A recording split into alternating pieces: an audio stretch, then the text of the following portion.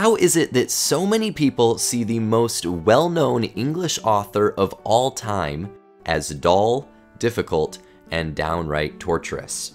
Well, because his language is so tough, right? But that's also why we read him. Reading Shakespeare is like playing a really tough video game. Part of the reward is in the challenge.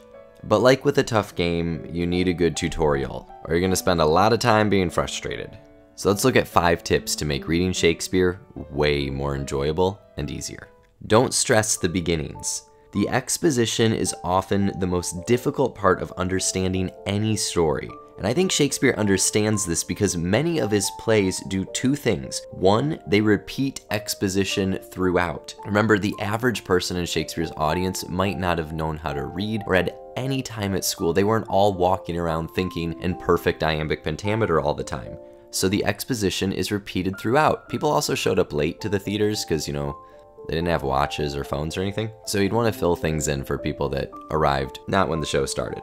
Number 2, he starts with characters who don't always reappear, or at least reappear very frequently. Think Hamlet, Romeo and Juliet, A Midsummer Night's Dream. And it's not that these characters aren't important, but they're not necessarily the main characters, so if you can't remember who they are, it's not the biggest deal if you're just trying to get through a first read of the play. So don't stress about understanding everything at the very beginning. Give yourself permission to ease into the world of the play. Keep the original staging in mind. Shakespeare's plays were performed without modern lighting, sound, or movable scenery. So, Shakespeare immerses his audience into the world of his plays with his words. Oftentimes, a scene will start with a phrase or a prop that establishes the setting. Hamlet's "Who's there?" tells us it's nighttime.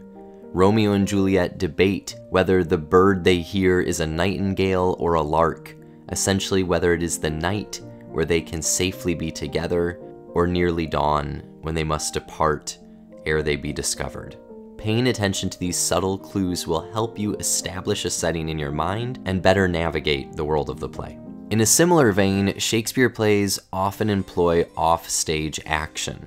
Unlike film, where you can show pretty much anything, provided you have the ingenuity and the budget, plays are much more bound to physics and practical effects. And while there's plenty of action on stage in Shakespeare's plays, many events play off of the stage. The Tempest and Twelfth Night start with shipwrecks, Macbeth has a battle, and Much Ado's main villain has already been caught before the play is started, all off stage. Rather than showing us these events, Shakespeare creates them through the actor's storytelling. Looking for offstage actions ensures you don't miss the essential events of the play. Oftentimes, Shakespeare brings us this offstage action through some of the most intimidating lines, monologues. As a teacher, I often hear an audible groan when we get to a line like this.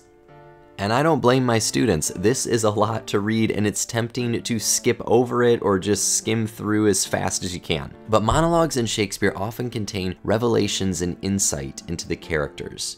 Many soliloquies would have broken the fourth wall and been delivered directly to the audience. So as you read them, look for what the character is working through. There's often a range of emotions and responses, like Juliet's poison monologue.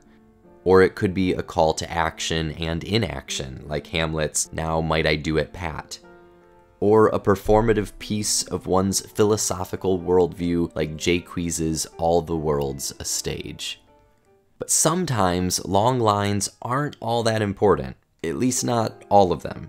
Shakespeare's works are old and therefore filled with archaic words and phrases. Unless you're an actor, scholar, or director, you don't need to know what every single word means. And there's some phrases that even the professionals can't agree on what they mean. If your main goal is to read through the play and more or less understand what's going on, then the best advice I can give is to navigate the parentheticals. Take for instance this line from A Midsummer Night's Dream. Even though there's a lot of words in these few lines, all you really need to understand the plot of the play is what's highlighted here in yellow. The rest of the phrases are interesting and they are beautifully written, but in terms of the plot, they're superfluous. So as you read a Shakespeare play, especially if you're reading it for the first time, do your best to navigate the parentheticals. And there you have it, 5 tips and tricks for reading Shakespeare. I hope this helped. And if you still have questions about Shakespeare, check out one of these videos here.